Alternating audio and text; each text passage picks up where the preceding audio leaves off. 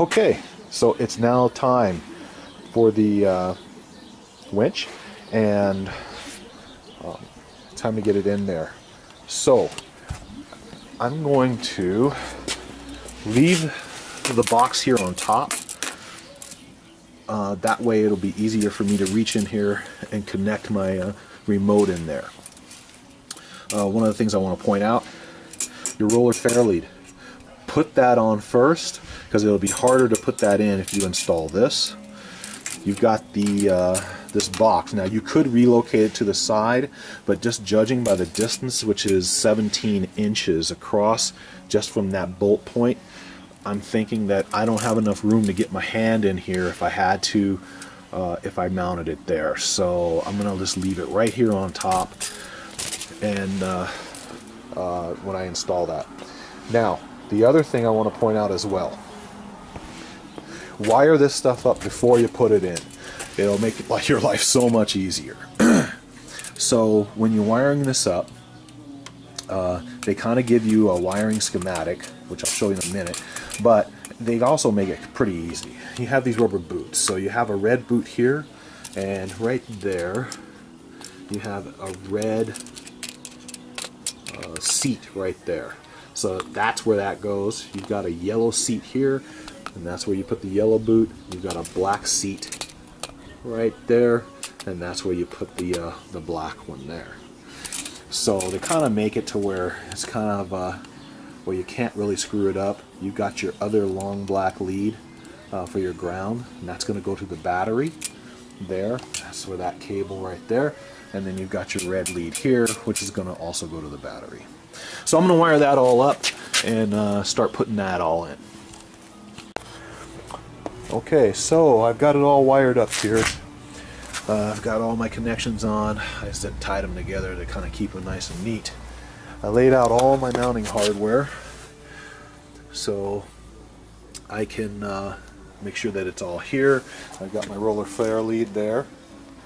And what I did is I put some paper towels inside of this the tray here for the bumper. That way I'm not scratching it all up as I try to get the winch in place. Once I get it in place, I just lift it up and pull the towel out. So I'm going to go ahead and I'm going to mount that roller fair lead. Once it's mounted, then I'll be ready to put the winch in. Okay, I'm back, and I had some issues. Okay, so we're going to learn from my issues. First thing I'm going to say is never try to put your winch in. Okay, I'm back again. So what happened was my camera ran out of batteries just as I was filming that segment. So I'm going to fill it in with some photographs that I took. So as you can see here, I've got the winch in, and what I was saying was to never put that winch in with the cable on. I ran into so many problems trying to do that and keep the cable from unraveling. So I should have took it off, and I didn't, and I paid the price because I scratched my bumper all up and I had to touch up the paint.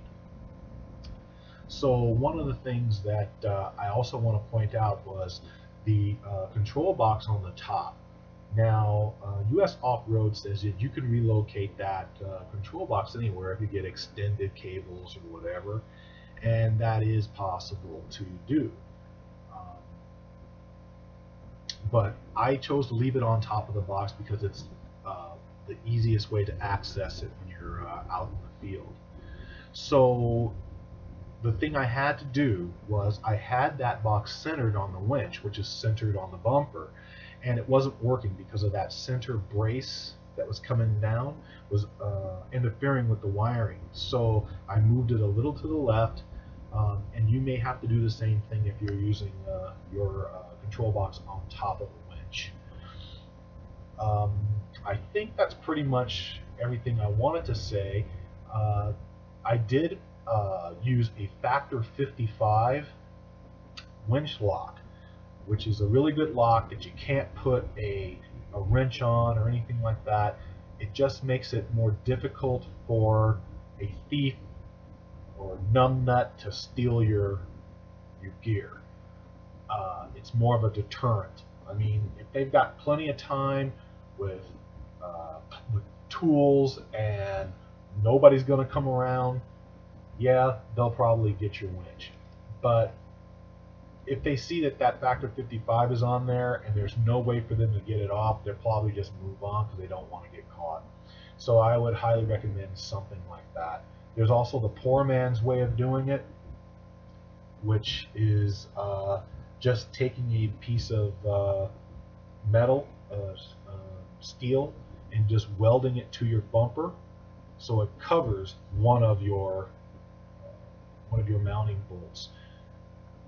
Doing it that way, if you ever need to get the winch off, all you need to do is just take an angle grinder and just grind the welds and just take the piece of metal right back off again. That way is probably better in the sense that nobody's even going to attempt it once they see that. So moving on, you can see how I ran the wiring for the winch. I ran it along the back there and zip tied everything nice and neat, and just ran it right up the side there. There's an area there that's leading up, and just went right to the batteries. The wiring was the perfect length to reach the battery, so that was pretty easy to do. And once again, you'll see where that control box is kind of shifted to one side of that center brace. The next step would have been, I had videotaped it, I didn't realize I had lost battery power, is to modify your OEM bumper, which is pretty simple. You just take the bumper apart. There's a silver portion on the lower half of the center of the bumper. That silver portion is held in with a couple of screws and some clamps, and you just pull it away from there, and you have a black piece that mirrors that center silver piece on the bottom. And then you just take a angle grinder or something, and you just cut off the bumper. The instruction says where to do it, but basically it's on that those vertical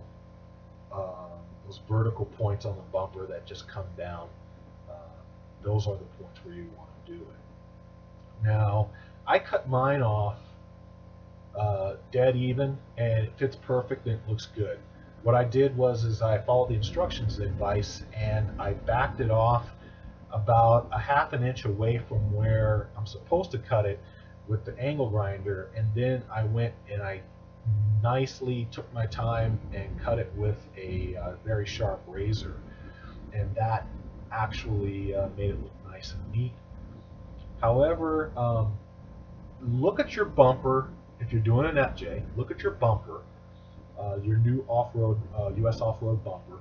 Look at your the bumper, your OEM bumper that you're putting back on, and kind of see if where you can leave maybe a little bit of a lip on it to where it will catch behind the US Offroad bumper. I think that if you do it that way, it actually might hold it in a lot better, make it look good, but make it to where you can get it around it, not too big, but just enough to where it holds that lip back there and keeps it in place. I can pull mine out of place if I yank on it, but I've been driving it around now for about 3 or 4 days, and it's not coming back out, and I cut mine's dead even. But I kind of thought after I did it that it would be beneficial to maybe leave a little tiny bit of a lip there, and then it'll kind of hold it in place a little better. After that's all in, you've got it all wired up, you've got your winch tested, you've got your cable back onto your winch. You want to go ahead and put your bumper, OEM bumper, back on the way you took it off. I always say take pictures, make notes, anything like that. You can come back and look at the video and see where I was pointing out where you were taking your connection points off, keeping in mind that the ones that run along the bottom, a lot of those you don't have anymore because you cut that piece of the bumper, the OEM bumper, right off. So that's one of the things you want to point out. So just finishing up here, you'll see where I was waiting for stuff to dry and everything paint, and I put that bumper back on in the evening, and you can see where it all came out, and it looks really good. I like the way it came out. I really love that US Offroad bumper that you can get at usoffroad.com. I also got the Factor 55 winch lock. I got that from 4-wheel parts in Red Deer, and got that on, and everything came out pretty good. So I hope you enjoy this video, and I hope this helps out a lot of guys out there trying to put on aftermarket equipment on their FJs. I hope this will be beneficial to somebody who might have some questions or anything in regards to US off-road bumpers. And thanks, and we'll see you as my journey continues. Have a good one.